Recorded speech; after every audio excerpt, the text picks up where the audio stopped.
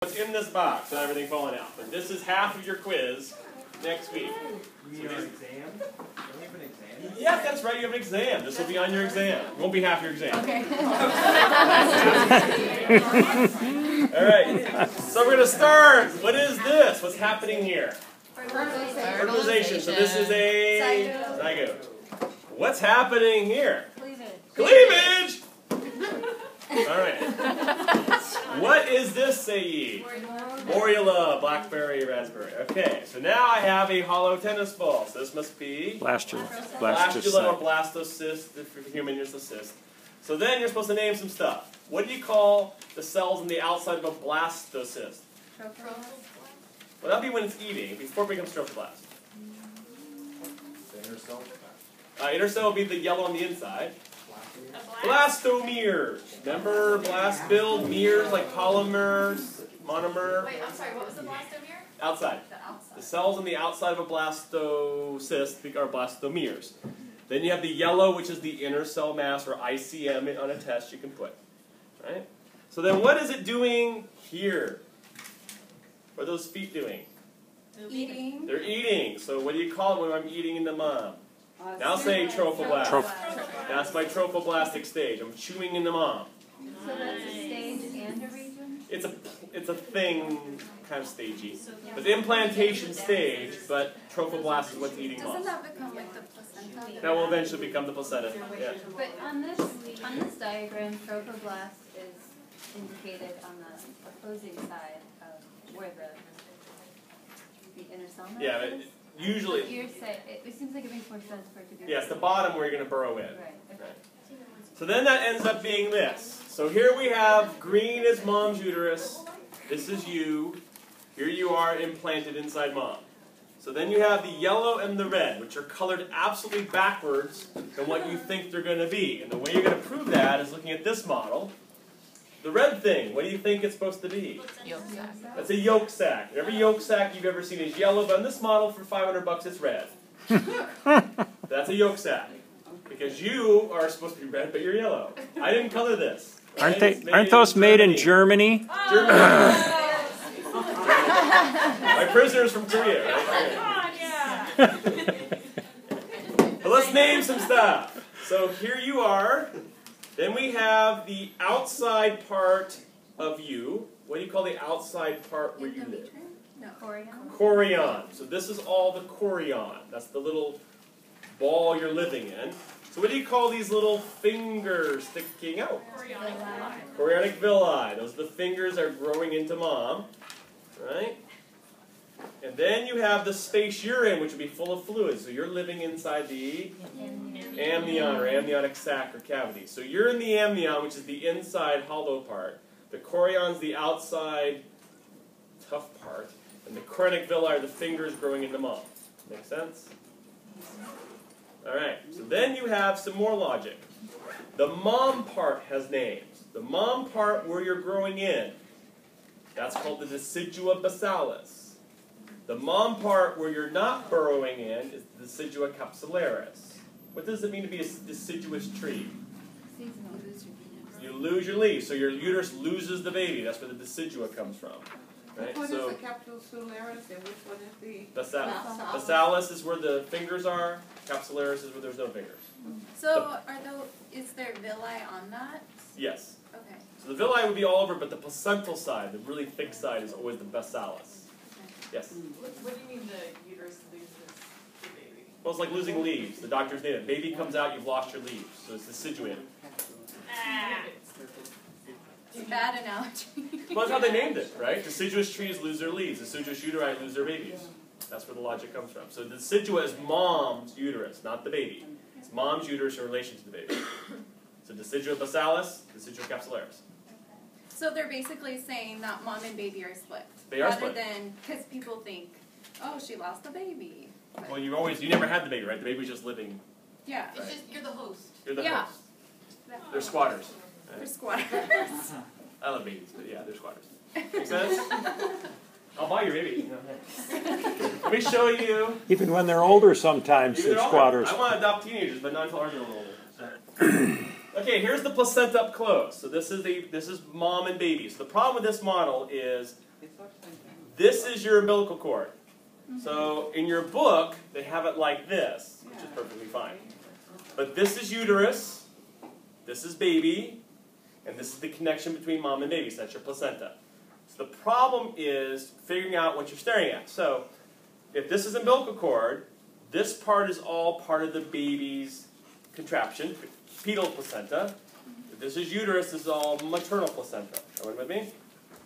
So if you follow along, there's an outside brown layer here, which would be in the very outside of baby. So what was it on this model? What was the very outside called? Chorion. So that brown layer down there is the chorion. This is on the inside of the baby, where the fluid is. That would be here, which would be the amnion. On this side, though, mom's side, you have the endometrium and the myometrium right there.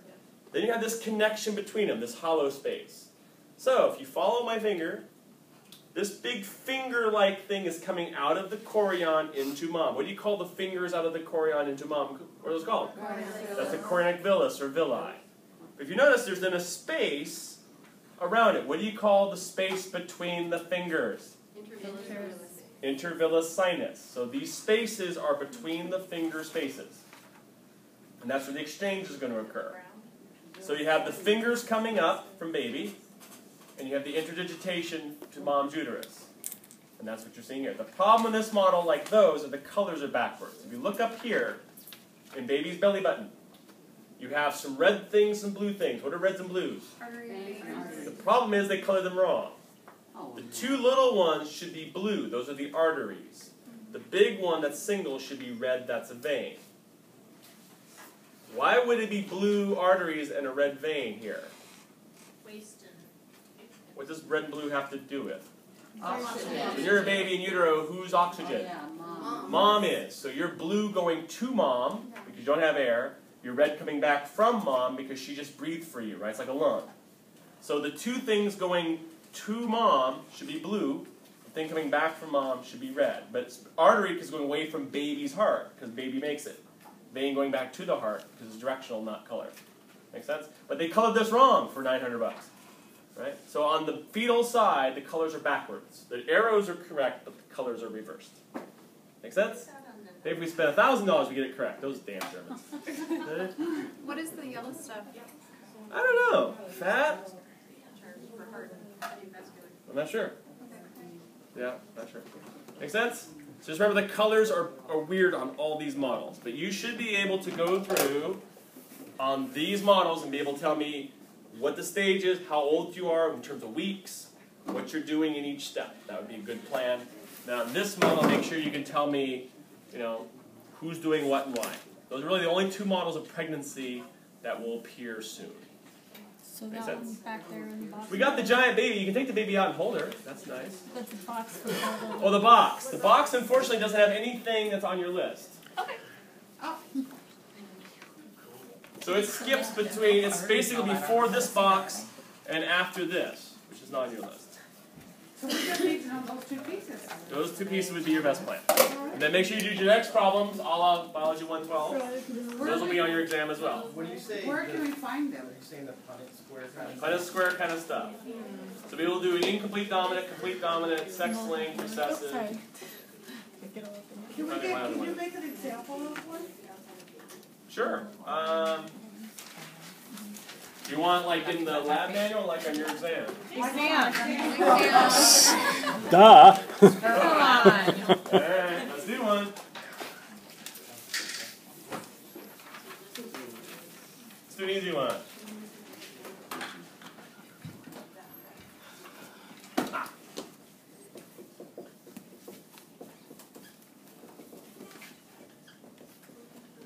One your tongue is dominant, which it is. So a rolling male, a non-rolling female. Alright? Tell me about their children. I need a genotype and a phenotype and percentages of each. So you want a capital X, lowercase x kind of thing? I wouldn't pick X. Do something different. Capital R? R. So who's going to be the capital R? Dominant. How many capital R's should he have? Could be one. Could be be one or two. Aha! Let me add a word here. So it's recessive? Heterozygous rolling male. Now tell me which one it is. Lower and Hetero means a big and a little, right? Non-rolling female would have to be what? Two little R's, because otherwise she'd roll if R rolling on it. Okay? To make children, what do we have to do that begins with M? Besides marriage. That's a joke last year. Do meiosis, right? So, what kind of sperm can heterozygous male make? capital R or R. Right. Half will be big R and half will be little r, right? By meiosis, half the genes are random. How about the girl? All of them are going to be little r's, right? Because it's half meiosis. So, children are going to be what? Let's do a put in a square, a box, right? So, big R here, little r there. Remember that vaguely? So, give me their genotypes. What's genotype mean? Big R. Genome Means means the these, letters. right? So 50% big R, little r, or heterozygous, 50% homozygous recessive, right? Give me their phenotypes. 50% rollers and 50% rollers and 50% non-rollers. Because phenotype's how you look, genotypes are the letters. Or you can say half-half, 1 to 1. So if to do these problems, you have to keep track of homozygous, heterozygous, dominant, recessive, and genotype, phenotype, and all that kind of language from 112. If you can basically walk through this kind of language, there's examples in Lab 46, Wazoo. You can kind of walk through, and then all it's changing is how you're interpreting it. Are you going to do like 16 boxes? Or? No, we don't want you doing 16. Okay, so it'll just be this little one right here. Little one or something like this. Suppose I gave you this one, just to tell you something. You have a roller with a non-roller. And they have 4 children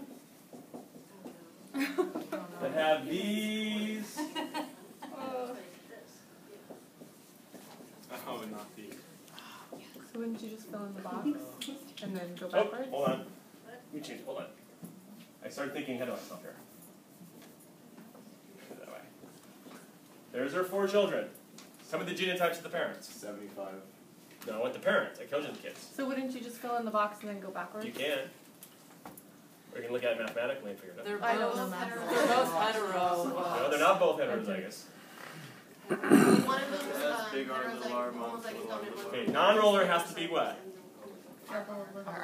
Little r, otherwise it should be a roller, right? This guy has to be a what? Homozygous. And how did you know he had to be heterozygous? Because everybody will be R. Look at this person, Yeah. right? That person has to get a little r from both parents.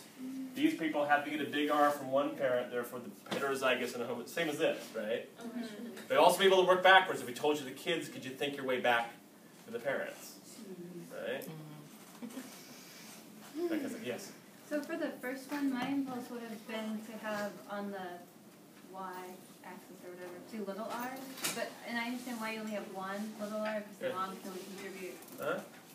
So like this?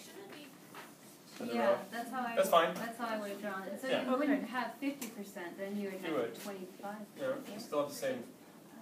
They just double. Okay, alright, thank They you. just be doubling. So that's why you can always. That's all perfectly alright to do each one as 2s. It's just that when a row is duplicate, you can sort of ignore. Okay. How do you want us to answer, like ratio, like 3 to 1, or? Well, you can do percentages like 50-50, 25-35, whatever. You can do a ratio. In this case, the ratio would be 1 to 1 because they're even. You can do 3 to 1, whatever. Yeah. You can do 50-50. You can do percentage. You can do half-half. As how you answer the percentage question is sort of irrelevant. Just as long as you give me a number, that seems reasonable. So I know how to do the ratios of percentages. Percentages are easier. If you just do it as percentage, you probably won't get screwed up by it. But Lab 46 has like 10 pages of those you can practice. There will be guaranteed to be some genetic problems on your exam. At least one. Memory serves me from years past. Just 1? Well, at least one. Just Theory is all 112 again, So is our right? exam still going to be just 1 through 75 with a blank piece of paper? We still have all the reproduction models and all that stuff, yeah. it's reproduction pretty much, right? Pretty And much histology. UA is on, so everything from peeing in a cup onwards is on your exam. So anything from thereabouts. So there's no slides. No. There's no slides for pregnancy, and no slides for genetics. What you want to do is make sure you use your time wisely because the open labs are changing next week, so you may not get that salvation.